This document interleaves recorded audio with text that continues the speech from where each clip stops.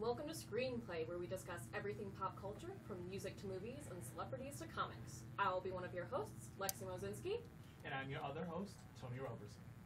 Today we will be joined by our culture writers, Nick Micah, who will be talking about Beautiful Noise, and Paige Robinson, who will be talking about American Horror Story. We will then have a video from Alex Dreyer about Overwatch and its Halloween event. And finally, we will be joined by Dominica, who will be here to tell us about Season 7 of American Horror Story. So, Nick, why don't you tell us about your piece about Beautiful Noise?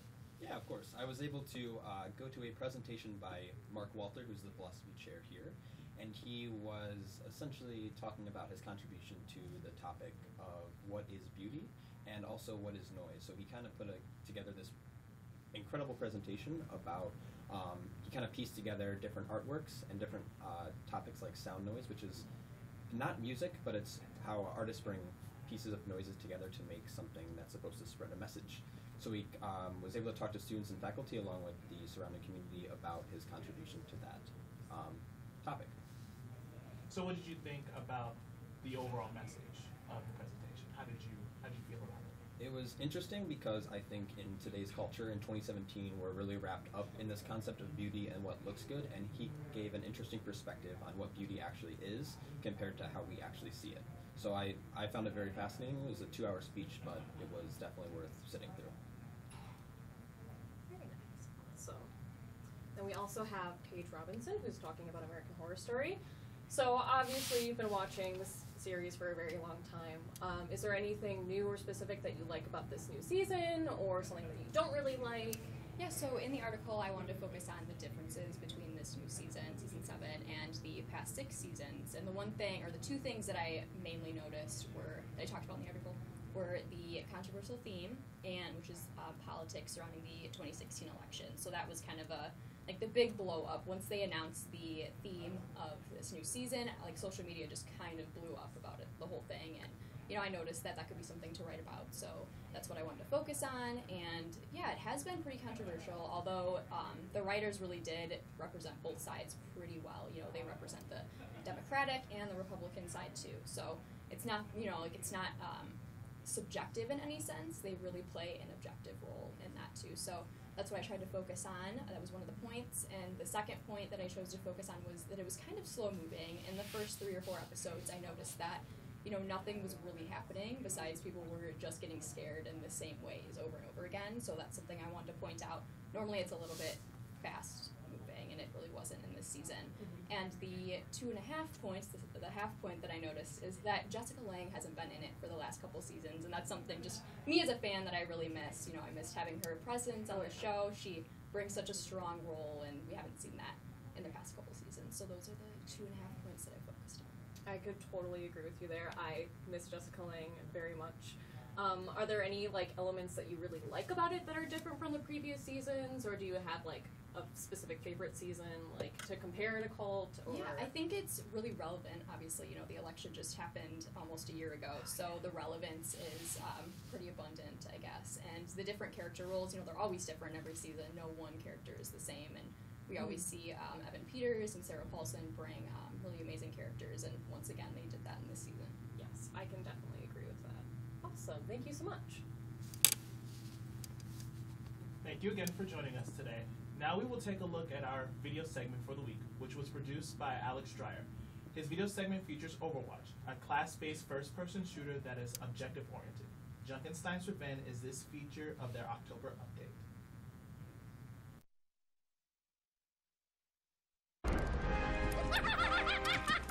Dr. Junkenstein loved as his minions rose, but tonight was the night of Junkenstein's revenge.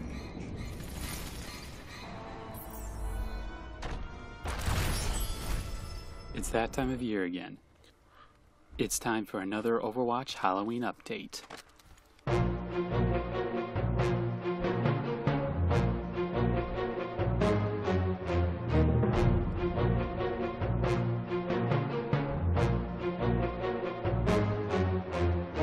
Last year, we got several Halloween-themed items, including skins, an arcade mode, and some sprays. A soldier. This year gives us over 50 new items, including several legendary skins, and some new sprays for Doomfist, Orisa, and Sombra. A soldier. This year, the new mode added is Junkenstein's Revenge Endless. This version is basically the same mode, but, well, endless, and adds several new characters that you can choose from. These new characters include Widowmaker, Genji, Torbjorn, and Zenyatta. Other than that, there's not much else to say about this update. Show your choice. So, go out there and have fun, and the event ends on November 1st.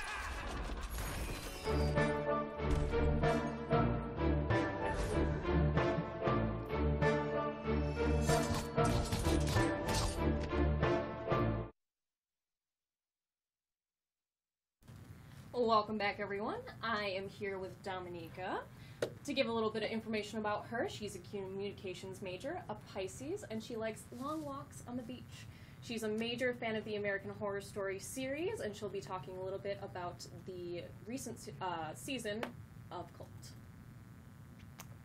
So, give us a little overview of what you think of the season so far. So far, I really, really like it. I was super disappointed with the last season, so I do find it very interesting how they're bringing a whole political theme into it, since their prior seasons weren't very much based on anything that's actually going on in the world. So I definitely find it very interesting.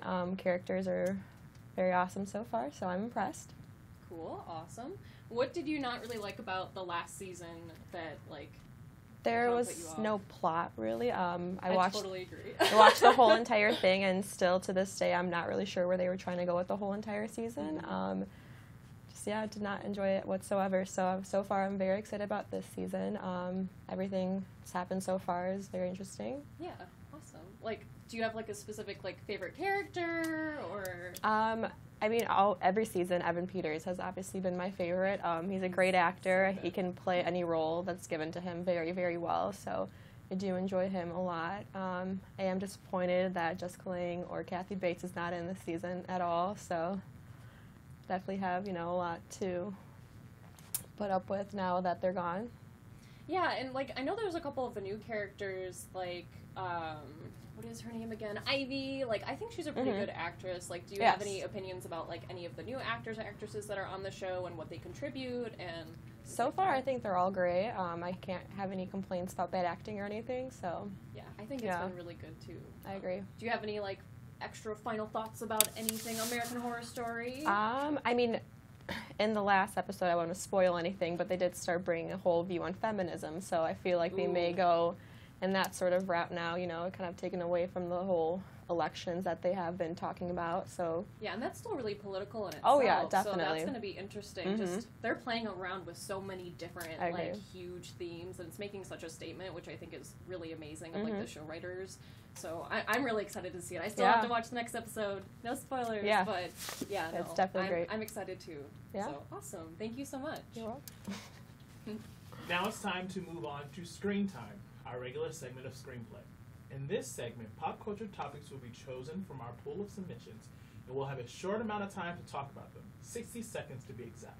When the time is up, the topic is thrown out. And then when we move on to the next chosen submission.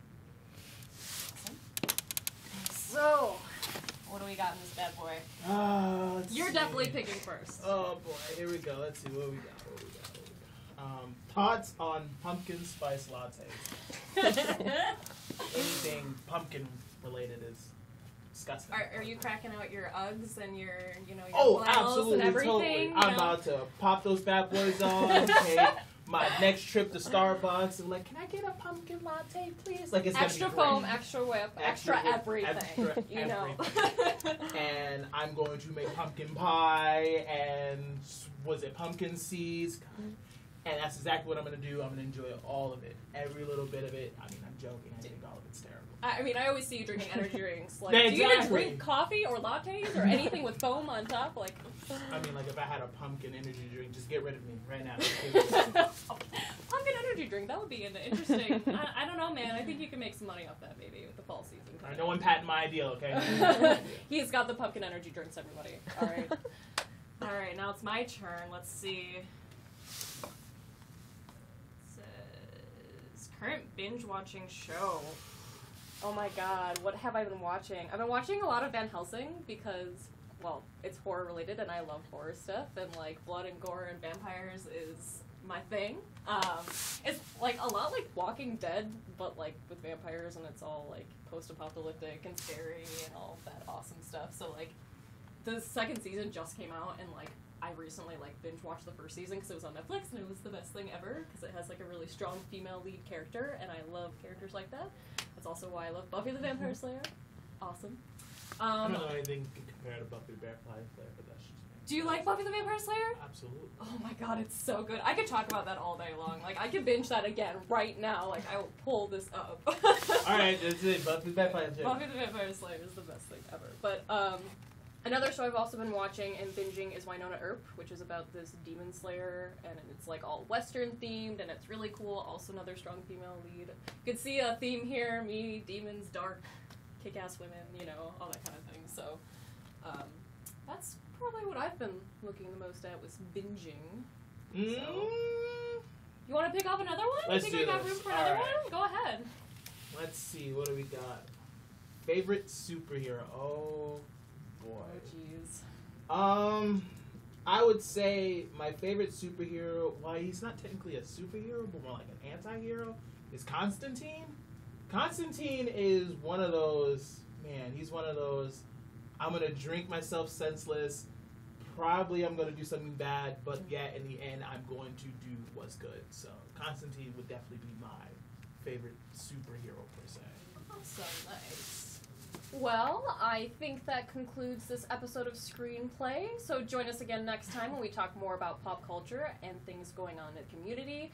If you'd like to show your love for Screenplay or have suggestions for us, or would like to be on the show, find us on Twitter at @AUSpartanMedia, or tweet us using the hashtag #AUScreenplay. And a big thanks to our guests, Paige, Nick, and Dominica, for being on the show today. And we are your hosts, Lexi and Tony. Until next time.